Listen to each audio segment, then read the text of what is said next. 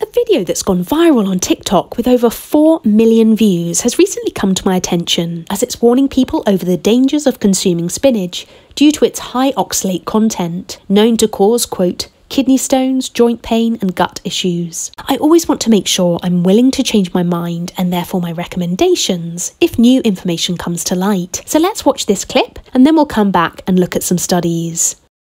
Fake health foods. Spinach. Not healthy for you, full of oxalates. Oxalates are well known to cause kidney stones, joint pain, gut issues. Spinach is so high in oxalates, guys. Do not eat spinach salads. Get this out of your diet. Not a health food. Bad for you.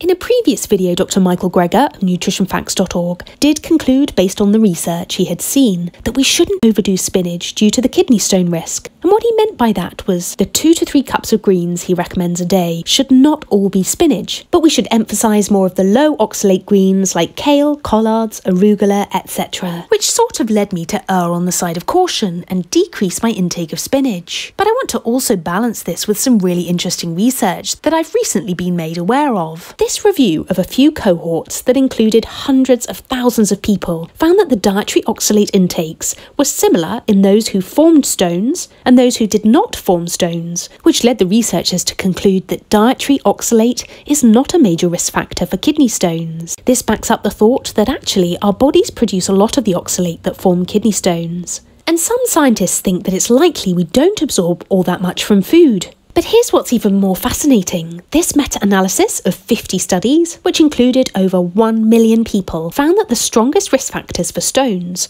wasn't spinach consumption, but high BMI, dietary sodium, and animal protein. So I think there's a balance to be found here, and just to make sure you diversify your greens in any given week. But there's no need to cut spinach out of your diet. Because of all of this, I'm going to add back in a bit more spinach to my own diet. Next, we'll discuss what to do about the cancer-causing chemicals that have been found in kale.